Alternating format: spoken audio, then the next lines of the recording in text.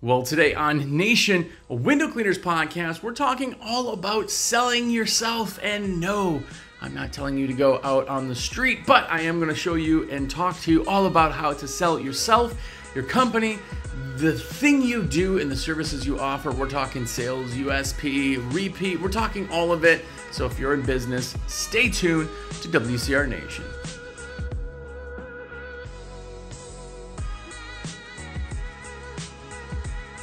What's up, everybody? Jersey here from windowcleaner.com, and you are here.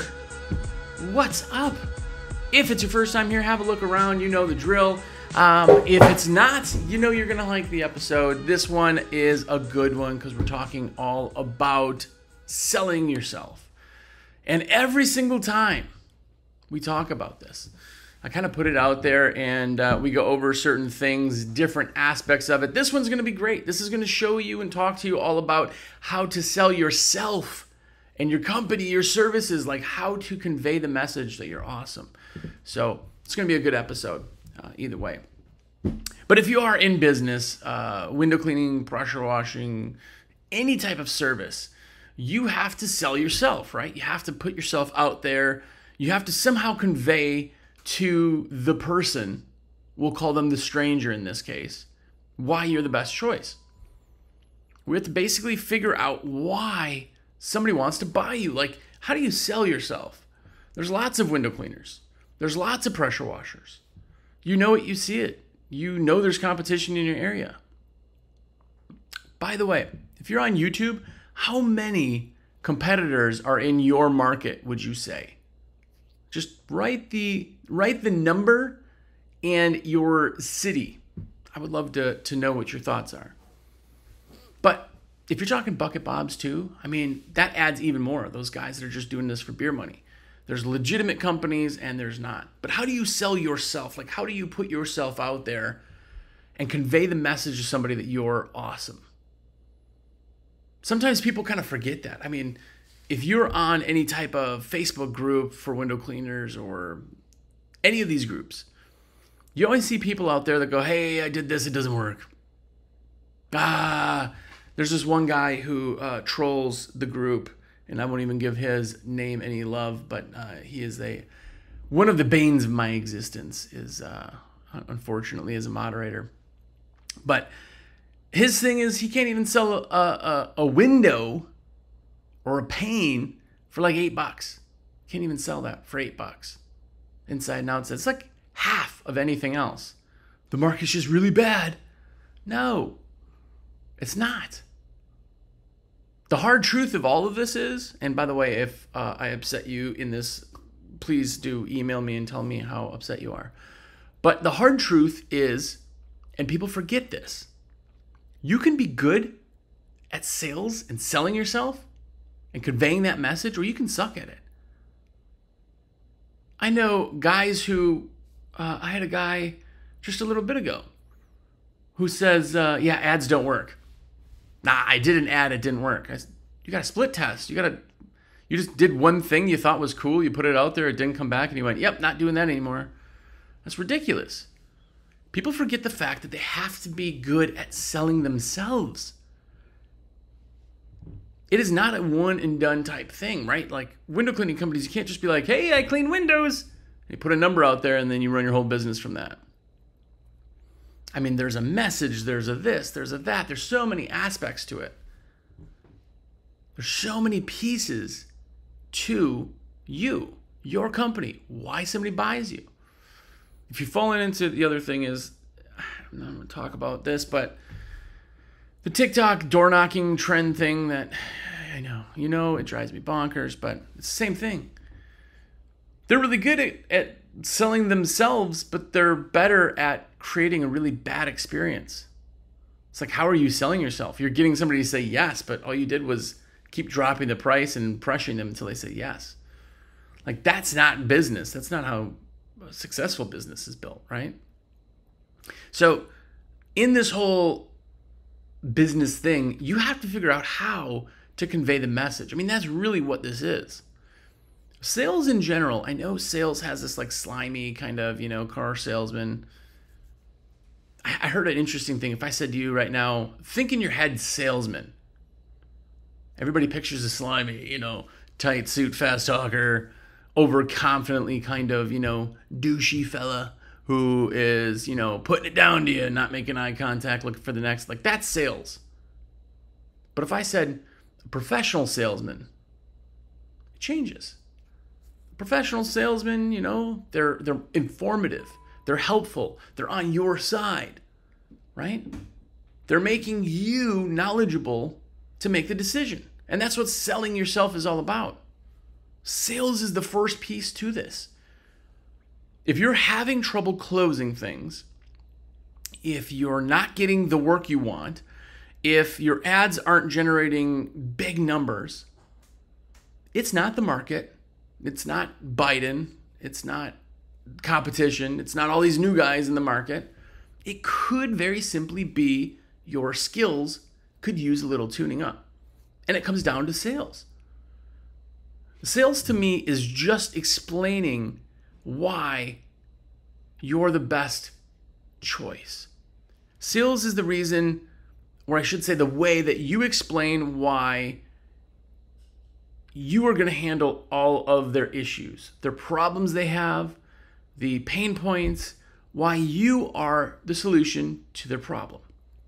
If somebody comes to you and says, hey, I am 2,000 miles over my oil change.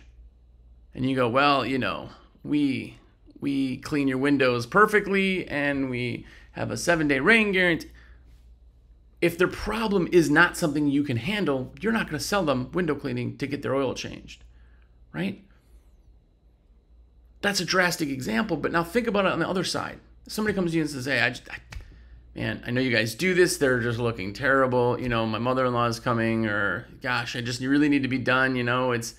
I really want to see outside. Oh, my flowers are so... Listen to what they're saying, and you're saying, hey, I can handle that for you, and I can take away that pain point and make this happen. In all sales, there's enjoyment and there's pain point. There's combinations, but you got to listen to what it is. But that's sales. You're basically selling yourself, but you have to be good at the sales part. And this is the part that people kind of sometimes don't focus on enough or do enough with, or even see that it's something they have to do. But I have no problem. I listen to sales books, podcasts, and audio books, all of that, all the time. Everything around sales. How do you talk to people? How do you convey it? You have to be good at sales. You have to be great at sales. Now, if you tell me, you're like, no, I don't sell, I let my service sell itself and blah, blah, blah, and you have that kind of thing in your head, A, you're wrong. But B, everything you do in life is sales. You see that girl at the bar you want to talk to. You want her to go on a date with you. You want that big contract to land. You want a better deal on that truck you're buying. You want anything in life is sales. You're either selling yourself or a reason or your views, your opinions. You're selling all of that to somebody else. So sales is a really, really, really big thing. And especially if you own a business, everything comes down to sales. Everything. You have to sell someone to use you, to try you, to repeat with you. You have to sell somebody on why your experience is the absolute best so they're blown away. You have to sell somebody on why they need to give a review or tell their friends. Sales is absolutely important, and you can't forget that part. Reading or listening to podcasts or books, anything could hone that. And it sounds ridiculous. I know you're not a salesman per se, but that is the number one thing of yourself is you have to be better at sales. And everybody can be. The best salespeople in the world can always be better. But you also have to know what you're selling. More importantly than what you're selling is you have to understand why somebody's buying or would buy or wants to buy or should buy. And I can't talk about this type of thing without bringing up USP because this is, if you've listened to my podcast, you've heard me talk about it quite a few times, I know. But I'm guessing, unless you are the 0.5% of window cleaners that have this part dialed in, you're absolutely lacking. And it's cool. Let's figure it out. But it's the USP. It's the why. 5 window cleaners standing all in a row. Nobody could say anything about price or dollars. Why do I hire you? Well, we're meticulous. We clean those windows so nobody cares. Because before that fact, clean is clean. I'm hiring you to clean. Right? If you bring your car to a car wash, it's always clean unless it's not clean. But you can't go to a car wash and the car wash part goes, we clean it way better. No, you may be more meticulous. You may do other things. Well, you do interiors or, if you look at the USP, you can see their specific things and why they do what they do different than somebody else. But if you bring a car through a car wash, it's going to be clean. Otherwise, you don't go to the car wash. If you get your windows cleaned, it's going to be clean. If somebody calls to get your gutters cleaned, the gutters will be clean. Like, no one cares if you clean the gutters way better and you can eat out of them. No one cares. They want them clean. They're clean. It's a word. It's a done. It's a yes or no. It's a black or white. So why would somebody pick you? Now, this is the interesting part. And the shocking part is that people just throw something out and they don't think about this. This is like a career-long thing. You have to understand the why somebody would pick you. Because if you ever look online and somebody goes, oh man, I just bid this house for $350 and the next guy came in and did it for $100 and they chose him. Oh man, I can't believe it. I got to lower my prices. Wrong. Here, let me ask you this. If somebody is selling you something for $350 and somebody is selling you something for $100, why would you pay $350? If you don't have that answer, then you're going to pay $100 because all you can view is the dollar amount. But like, if one of them is a skateboard and the other one is a brand new motorcycle, well, it makes a lot of sense then once you can envision the value and what you're getting in the one. You can sell something for any amount of money.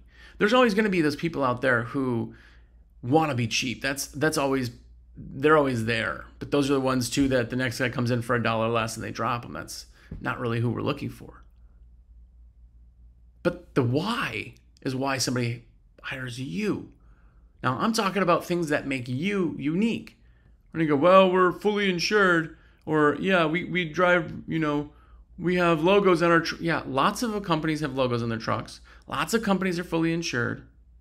Lots of companies do the things you do. You have water fed, they have water fed. If it is not something that just you do, it's not unique. Because if two people have the same thing, you cross it off. Because it doesn't matter, they both have it. It's off. Right?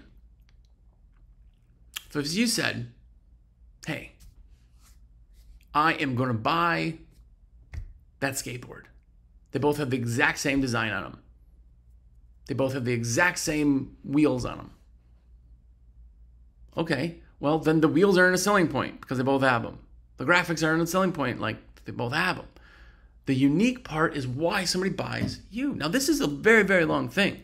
USP is something you have to think about. People throw this back out, and I love when people respond when I say, what's your USP? And only 3 people respond, and they go, well, I'm fully insured and we do great work, and I'm a very polite person. Pretty sure everybody's polite. Otherwise, they're not having customers. Or they put somebody else in that, right? If it's not unique, it's not a unique selling point. So you have to figure that part out because you can't sell something until you know what you're selling. By the way, if you like any of this content, I've been doing this podcast now for 6 years, but I am a rep for windowcleaner.com.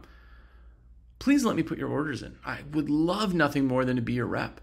I mean, big orders, small orders. When you go to checkout at windowcleaner.com, instead of clicking checkout, you just click the button right above it, words that say save this cart, and then just text me and be like, yo, Jersey, it's in my cart. If I place it for you, it costs you nothing extra, not a penny more. I can check fit for you, whatever you need. Absolutely do everything I can to make it the best experience for you. And it costs you nothing more to do it that way, but I get credit for the sale. So it's like an awesome virtual high five. Like, it is literally how I exist on this planet, is doing this stuff. So please do that. Also, go out and get the American Window Cleaner magazine, awcmag.com. It's phenomenal. It's a paper magazine that goes to your door with stickers. If you see everybody with these stickers all over, that's from the magazine. So go and do that. And also, one other quick note before I get back into it. My YouTube channel, personal YouTube channel, is Jersey_Nation. If you search that, just subscribe. Cost you nothing for that either. And really, I'm trying to build that up. Lots of new content there, smaller, quicker things. Anyway, go watch that, listen to that. So you know you're selling. You know now what you're selling.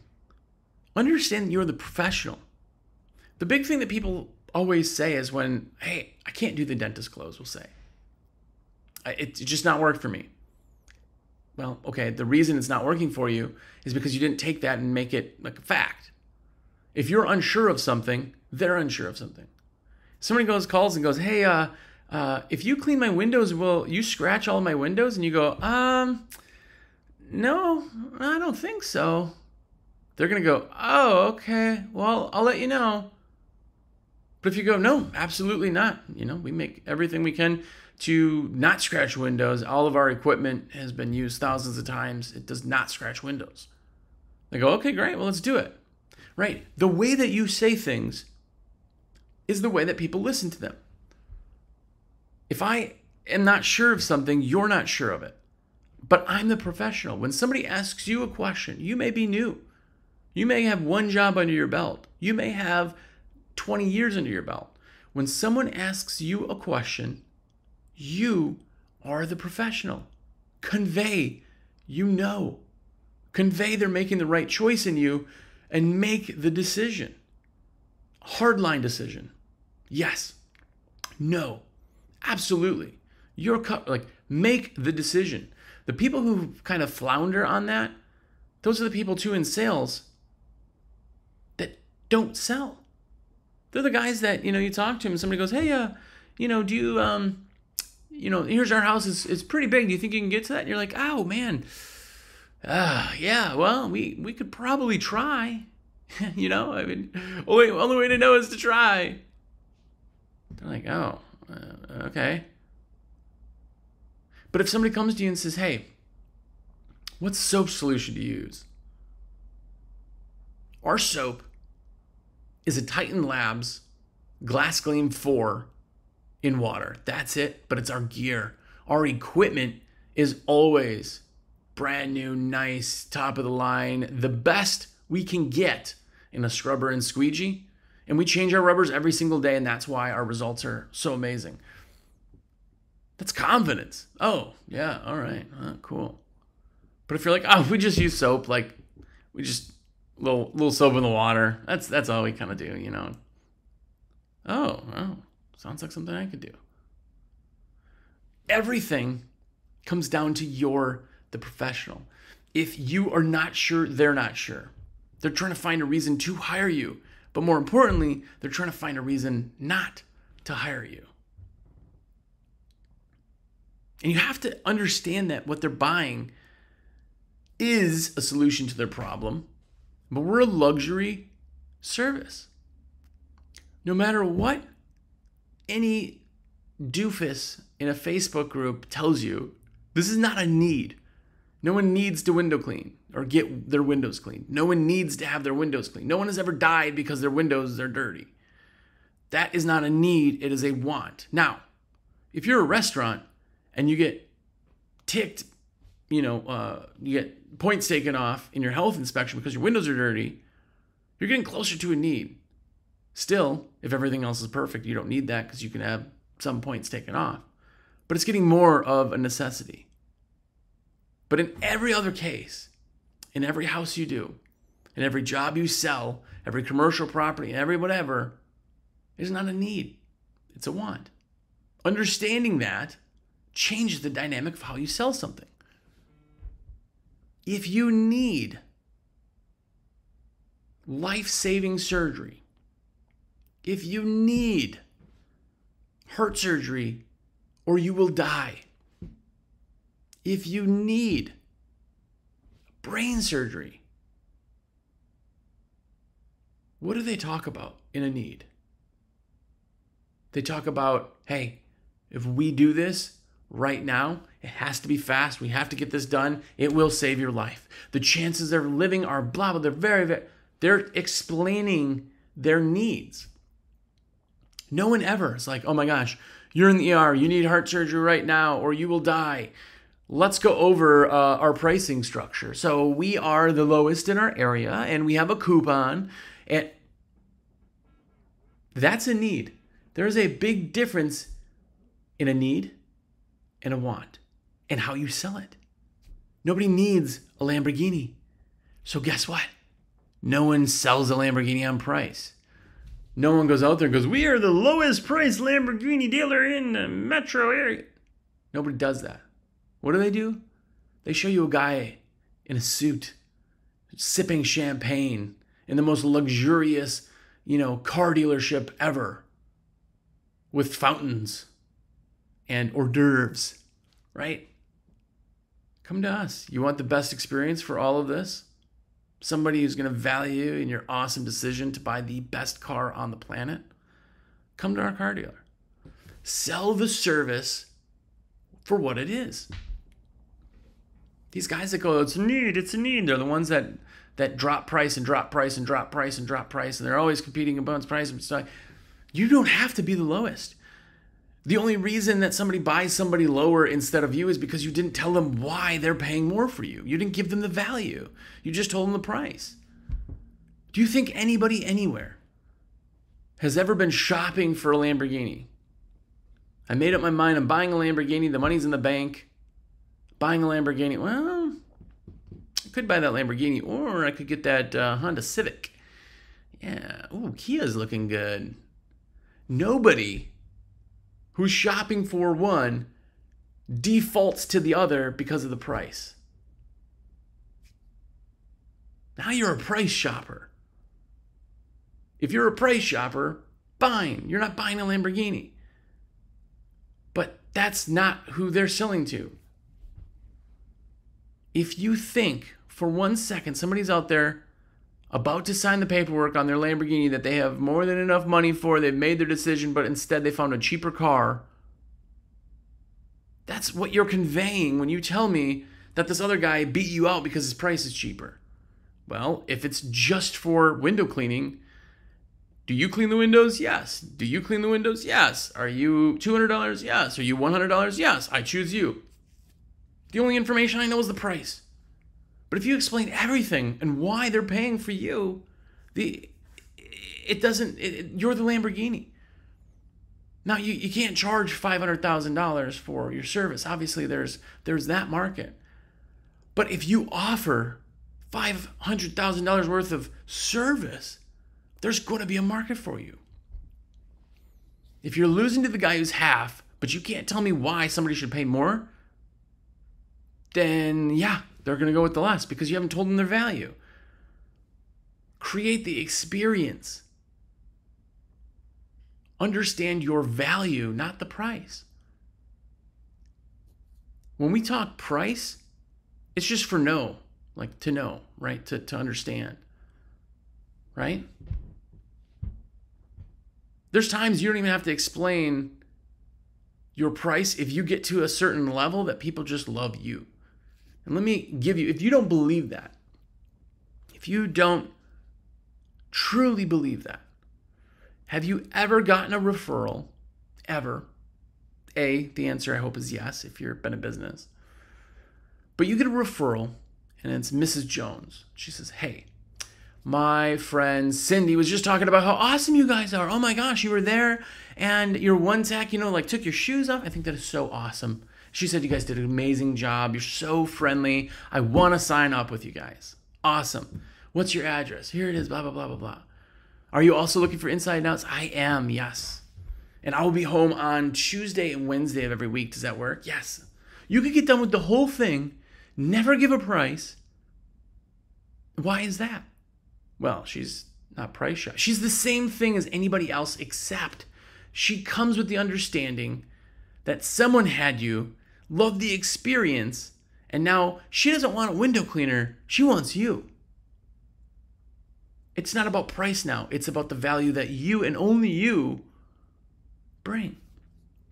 It's like somebody calls like, oh my gosh, my friend had the greatest time and she cannot stop talking about how awesome you are. I need windows done. Oh my gosh, I'm out there getting 3 bids. Please tell me your lowest price. They don't do that. But when somebody knows nothing about you, they come into you, they're looking for price to get the understanding to see if you're in the ballpark. Or in a tire kicker situation, hey, it's going to be $299 for inside and outs. Oh my gosh, well, I was thinking like $20, $30. Yep, we're way off. Hey, I do apologize. If anything changes, let me know. Price could dictate if somebody goes into it. If I'm going to buy this bottle of water right here, and I go into a place and they're like, hey, it's $32 for the bottle of water. No, it's not. My idea and my comprehension was it was going to be $1, maybe $2. Ugh, if I'm on a cruise, $5. Not 32. Like if you're way out of the ballpark. Now, if something comes in and they tell me how magical that water is, if it's just water to me, I'm like, I'd rather just have water. I don't see that value of $32. But if they, come to me and they can tell me all these things and the facts of this special water where they put, things in there that, help me, get 10 years younger in muscles and, everything else. If there's actual facts to any of that, it makes sense.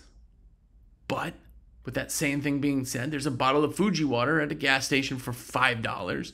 Or there's a gas station brand water for 89 cents and people still buy Fuji. Why? Maybe they like the taste. Maybe they like how it looks. Maybe they like that their friends see them drinking Fuji water.